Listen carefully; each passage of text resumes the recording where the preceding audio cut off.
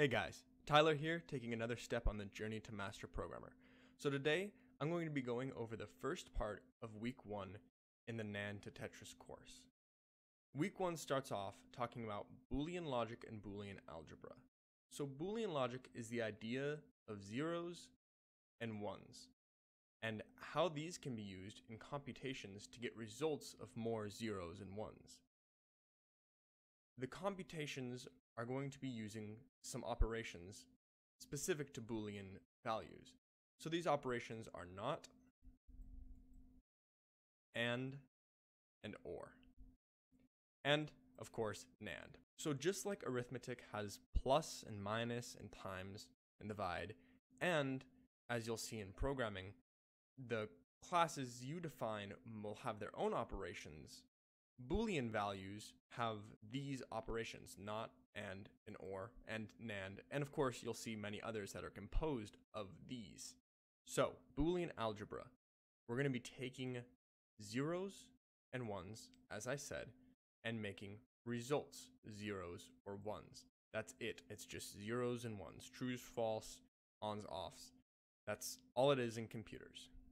Now, because it's just zeros and ones, you can create things called truth tables for a given computation.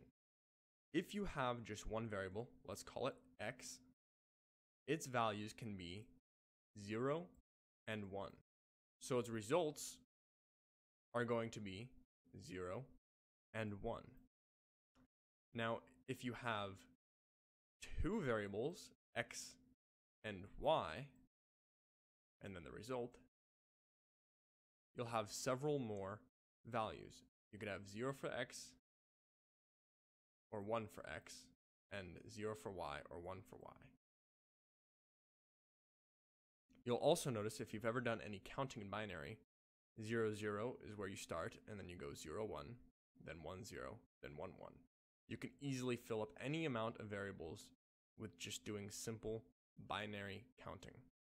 Now, these are the only possible states that two variables can be in, just 0, 0, 0, 1, 1, 0, and 1, 1.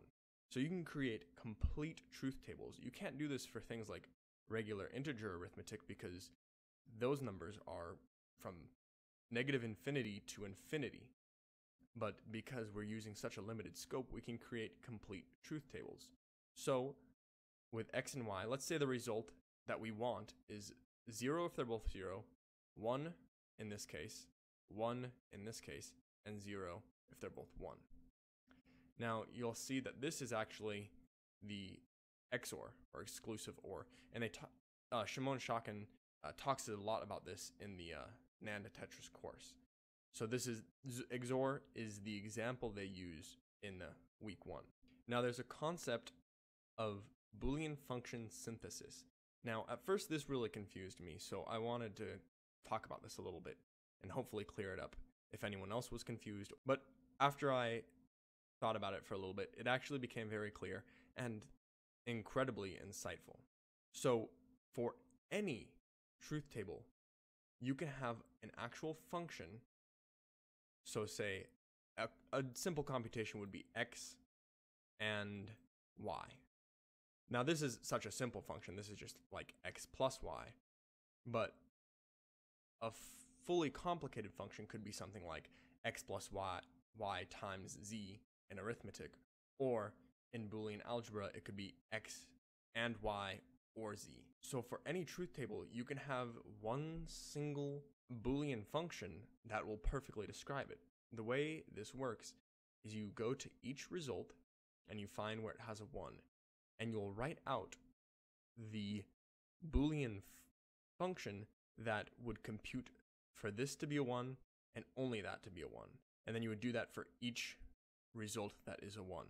So for the first one, right here, a valid Boolean function would be not x and y.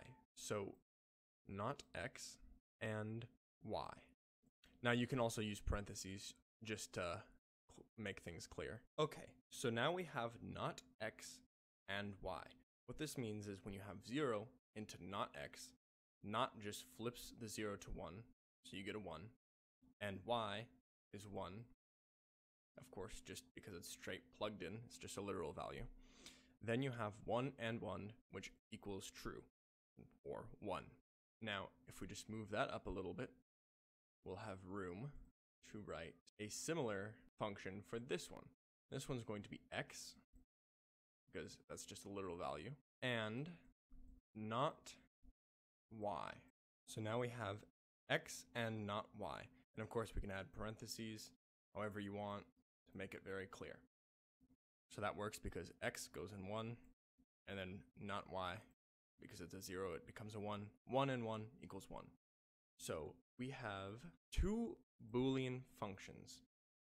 We can combine these together so that they work as one Boolean function to cover this entire truth table by adding a simple or between the two. And then it's that Boolean function or this Boolean function. So if we were to write that more clearly right here, we would have not x, and I'm just going to write a big A for and y, or x and not y. So this one function right here is the function that describes this truth table. Now, this function has a fancy name called a canonical representation because it is the one function that can be derived from here. Now, of course, you can simplify this function, just like you can simplify a function in arithmetic. You can simplify Boolean algebra functions. And I'm not going to go over that right here, but you can use specific properties, just like algebra has specific properties like commutative property and associative properties. Boolean algebra has the same in certain cases. For one, I'll give you an example. You can have x and y is the same as y and x.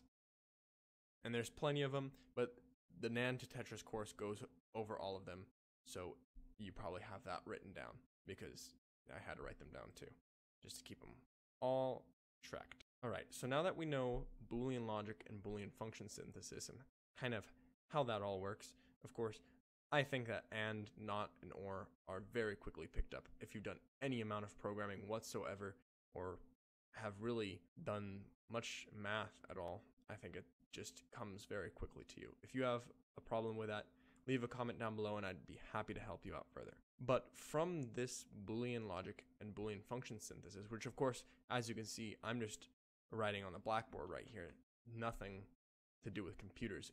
This is just theoretical.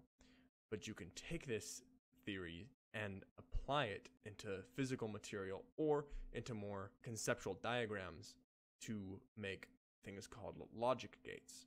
So logic gates are elementary, have an E for elementary, and these are things like the and, the not, and the or. These are just very simple ones, and of course, NAND too. These are just elementary, they're basic, low-level ones. Now, of course, you can also have composite ones, so we'll write C for composite, and these are going to be things like mux and plenty of others. Composite just means that they're made up of many elementary components. Now that we have an idea of the elementary and composite logic gates, we can start talking about diagrams. So a diagram for AND, you would have two inputs, X and Y, and they go into AND. We'll just call this the AND diagram, and you get an out. So here are your inputs, and here's your out. So this is just like the truth table. You have your inputs over here, and your output there.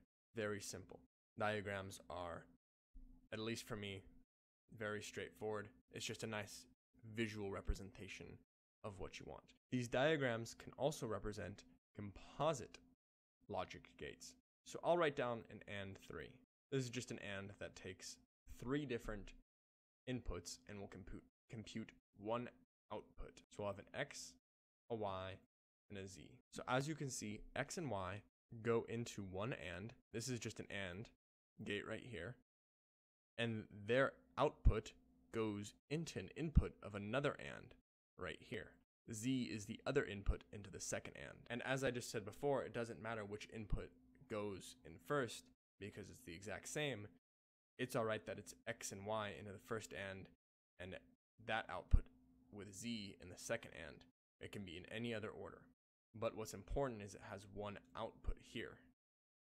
And this output is only true if every single one of these is true, because if any one of these is false, then one of the ands will fail, which will cause the eventual output to be a fail, or 0 at least, not necessarily fail. Now this diagram is not complete. What it's missing is one final big old box around here. And all you have to worry about is the inputs and the output. You don't have to worry about any of this to be able to use AND3. Shimon Shakin talks about one interface and many implementations. Now I like this quote a lot. The interface is this: the in and the out. For the interface, you only have to be worried about what goes in and what comes out. That's it. But the implementation, there can be, in some cases, many implementations for any given logic gate. So AND3, this is just the particular implementation that I chose, because it's what's shown in the Nand2Tetris course. As we go along and as we get to the project, there's going to be more complicated logic gates that we need to implement, and there will be multiple ways to implement them. But as Shimon says, you have the one interface and many implementations. This is a concept that I like a lot because it carries throughout all of programming. And it's something I struggled with a little bit, because once you start to get into abstract thinking, things get a little bit more complicated. But for me, this really helped to clear things up. And I know I'll be able to apply this sort of way of thinking into higher level programming languages aside from just this diagram. So I want you to think about that. One interface, many implementations, because I think this is going to be something that reoccurs throughout our journey. Now, this diagram is nice. It's a nice design. It looks very pleasing. However, it's not quite what we're going to need to build a computer. What we're going to need is something more formal. And that's where the HDL comes in, the hardware description language. So this is basically just a textual description of a diagram. So if you look here, for AND3, it would be a little bit different. I can even write AND3 for you here, because as Shimon and Noam say in the Nand2Tetris course, this HDL hardware description language is very, very simple to learn. Now, I don't know it fully yet, and I do encourage you to check out the hardware description language and hardware simulation sort of resource kit and guide. I'll link that in the description, because I'm not going to be able to explain it 100%. I don't know it 100% yet, but I know it enough to be able to read it and write a little bit of it. I haven't written an AND3 yet, but let's try it right now. So I have the stub for XOR up here, which is actually very simple, and we're just going to go ahead and pretty much copy it in a way. So we'll write chip AND3, and then you have your ins. Now, very clearly, the in, you can see right here, is just the X, Y, and Z. So it does help to create the diagram first, because you sort of have a good reference. So we'll just have X, Y, and Z. Now that looks exactly like it does up there, just an in and some variables, but it's specific for our AND3. And then out, usually you just name it out. Sometimes there's going to be more than one output, but for this one, there's just one, so we could just name it out. Now, this right here is the interface. This is what you have to worry about, the in and the out, the in and the out. However, for it to work, you have to worry about the implementation. This starts with parts. It's a keyword. All of these capitalized are keywords. Now this is the implementation. It starts with the keyword parts. I'm not going to go into it here. Shimon and Noam do it very well in the course, but what I want you to see here is how you go from the diagram to the HDL. It's just a textual description. It's very clear. I like it. It makes just as much sense as the diagram, and I think it's pretty easy to go between the two. Now, once you finish implementing the various chipsets, you can take them, save them as an HDL file, and load them into the hardware simulator that's provided with the course. This hardware simulator can simulate it. It can be paired with test files to do systematic testing on the HDL, or once you load it in, you can interactively use it and add your own values to the various inputs and see the output. Now, of course, if you implement it wrong, you'll get bad outputs, and if you compare that against the test files, it'll be wrong, but that's one way to sort of see if you implemented it correctly.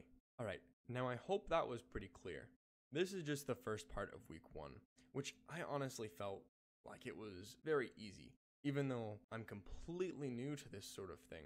Shimon and Noam explained it very clearly, and I just picked it up very quickly, so I'm not going to spend a horrible amount of time going over it into excruciating detail. If you're following along with the course, you probably already understand this video and didn't even need to watch it. But if you are struggling with any certain parts, go ahead and leave a comment, and I'll be sure to help you. As I said though, for me personally, it was fairly easy to pick all this stuff up. Now I know that once I go into the second part of week 1 and into the project, it'll get a little bit more complicated, so maybe I'll go into more detail in that case. But really for the first part, the most complicated parts is the HDL and the hardware simulator. But I think you can pick those up if you read the material provided in the book and just watch the course and see what Noam and Shimon do. So thanks for watching part 1 of week 1, and I hope that your journey goes smoothly.